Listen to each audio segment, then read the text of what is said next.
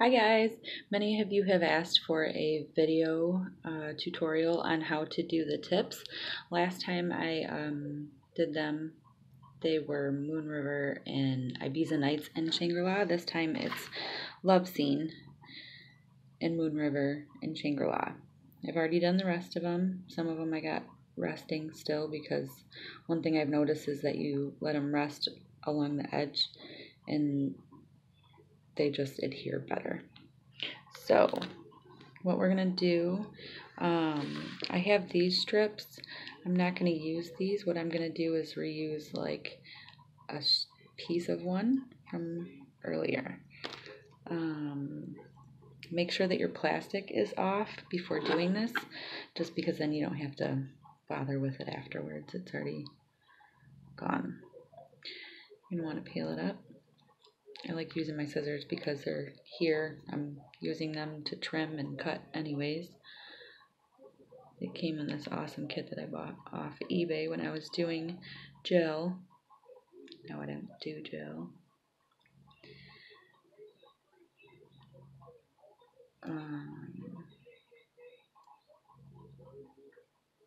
You're going to want to make sure that you don't do it up too high. You know, you're doing the edge. You're doing tips, right? You're not doing half nails. You can do those, but this is not a tutorial for that. So we're doing the tips. I'm going to push down around the edge. That way it stays better.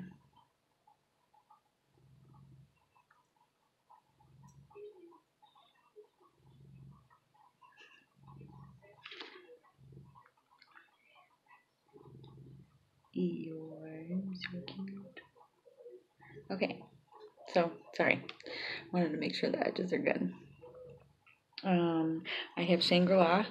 I like this color because it's a good one to put in between. You can tell the difference between one edge that is not finished and one that is. So we're going to finish the one that isn't. Again, I'm using my little tool. I don't like using my nails because they're fresh.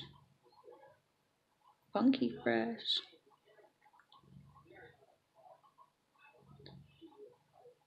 Sometimes it's a little finicky, but it's so worth it.